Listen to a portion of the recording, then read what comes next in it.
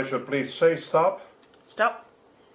There is your card. You prefer this one or this one? The first one you showed me. The first one. There's your card. Okay, remember that card. Okay, let's cut the deck. I'm going to remove 3 special cards. Let's see. I'm going to remove the 2 red aces and also the ace of spades. Okay. Okay.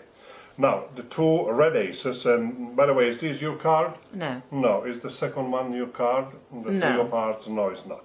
I'm going to place the 2 aces like this, and I'm going to place the ace of spades between these 2 aces, like this, okay?